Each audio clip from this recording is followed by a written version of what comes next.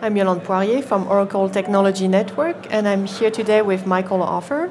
Michael, hi. Hi. So, Michael, you are working at a research center. Tell us about it.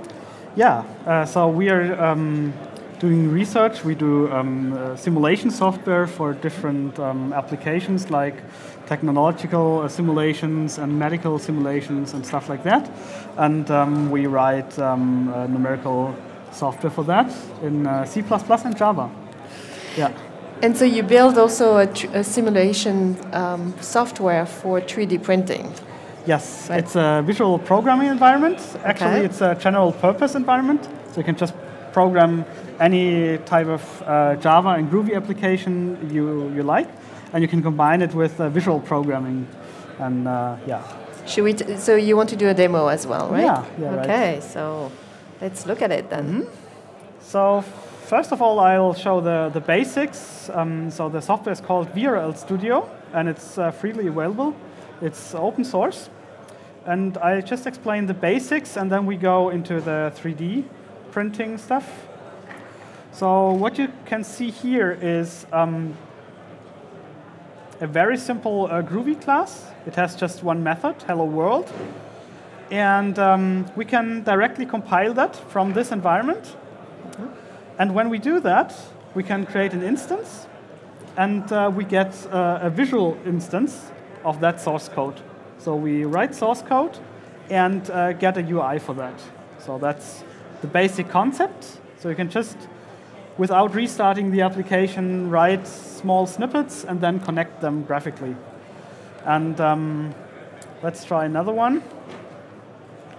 Like in this case, we add two integers, integer A and B, and we return the result. And the very cool thing is that also for this one, we get a nice interface. So this here is the interface for this source code. Mm-hmm.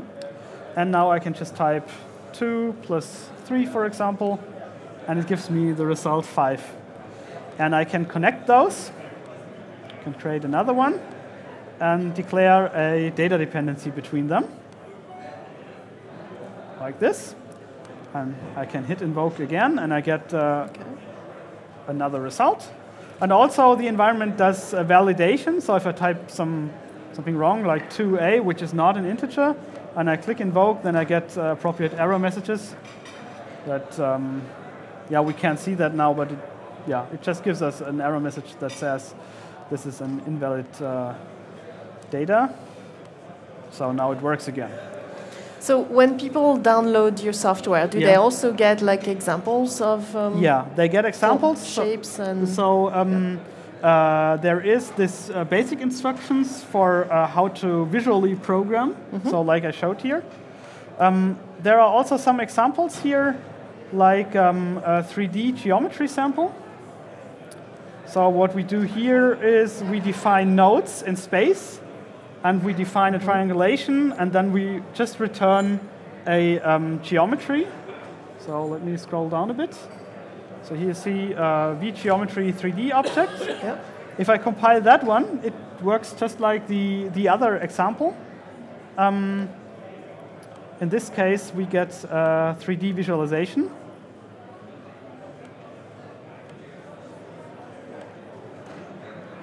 Okay, don't know why we see that one. But then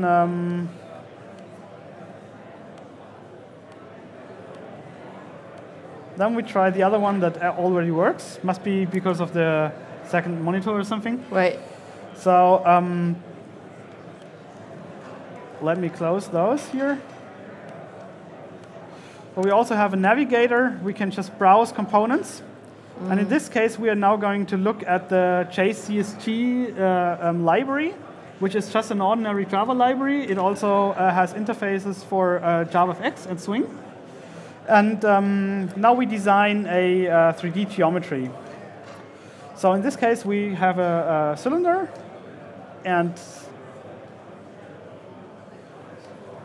now we have a second cylinder. We can define the resolution of the cylinder and radius and so on. And then we create a custom one. And this is special again. You can just write the source code, which is really minimalistic, and then you get an interactive visualization. So you see it here. So you can change the... Yeah.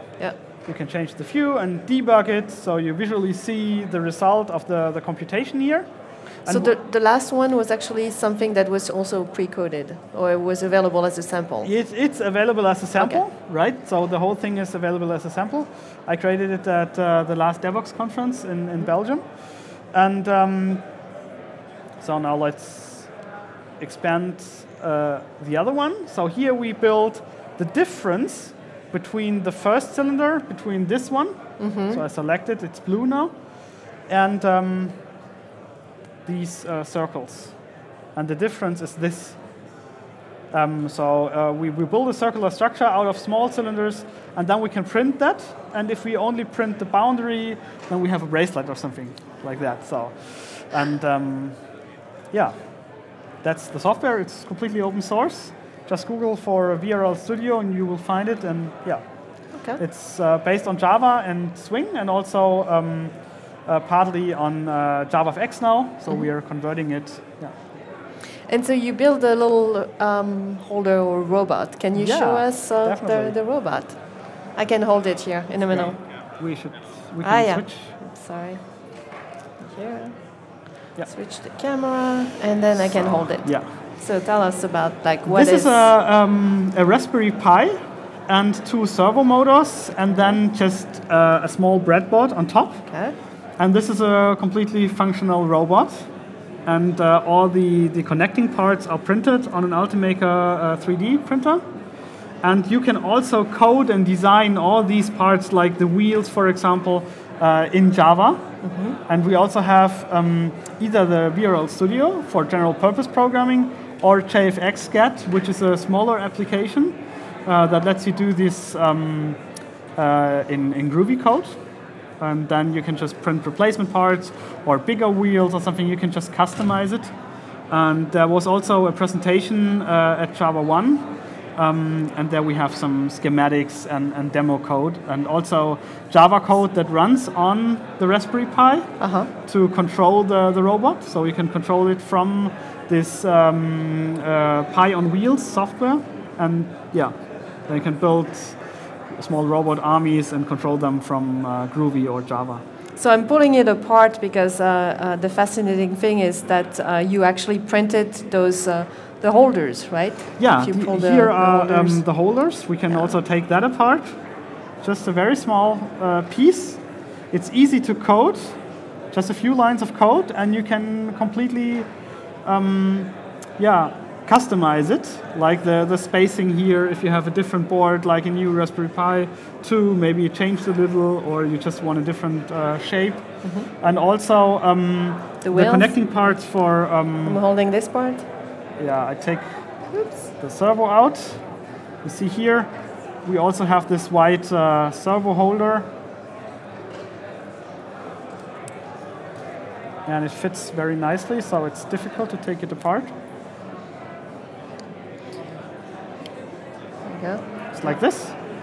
Yeah, so really simple parts that just enables you to assemble this, right? Yeah, so if you another one here. To do this at school, for example, or university, of course, you have to buy one 3D printer. But then it's only just Raspberry Pi and a few other parts. So the robot is very, very cheap, like a tenth of most of the other robot projects, like Lego or Mindstorm or something. And you can do amazing things with it. So you can do Java programming on it, and also other languages, and yeah, it's really fun. And so on your wheel, you actually have also a little motor, right, to action the wheels. Yeah, right? that's a standard servo motor from model makers. You can just buy it online, and I changed it to support full motion, because usually it stops after some degree, and it's just for rudders or something. But I made a continuously moving device out of it, so it's a very cheap motor, like $5 or something. So really cheap, and you can control it from the Raspberry Pi and set up different speeds and directions. That's awesome. So cheap, easy and programmable, changeable. Yeah. And all open source. Yeah, open source. So it's excellent. Thank you so much cool. for talking to us and for showing us your project. Yeah, thanks. Thanks you.